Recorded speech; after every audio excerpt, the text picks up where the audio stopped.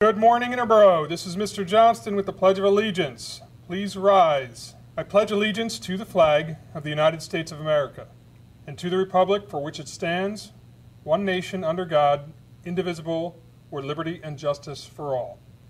Now stay tuned for this edition of Kaleidoscope. Good morning, Interboro, and welcome to the Tuesday edition of KScope. I'm Adrian. And I'm Brianna with your morning announcements. ACT prep sessions are open for sign-up on the district website. 11th graders who have already registered are encouraged to sign up for prep sessions. Measurements for your cap and gown and orders for custom graduation announcements and accessories will be taken on Thursday, February 25th and Friday, February 26th during all lunches in the cafeteria. The cost of caps and gowns is $24. Latin and French reenactors will have a mandatory practice on Thursday, February 25th at 2:30 in room 230. If you are participating in the World Language Festival scene, you must attend.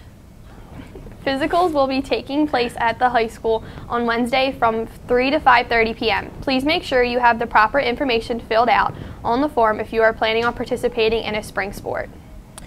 Don't forget to sign up for Minithon. You won't want to miss an awesome night filled with dancing, fun, and games. Stop by the activities office to get your registration form.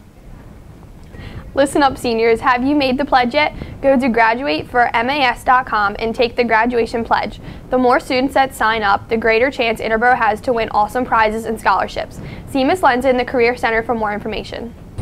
Anyone who is still interested in joining the track team but missed the sign-up meeting, see Mr. McGrady in room 300 or Mrs. Werner in room 311 by Friday the 26th.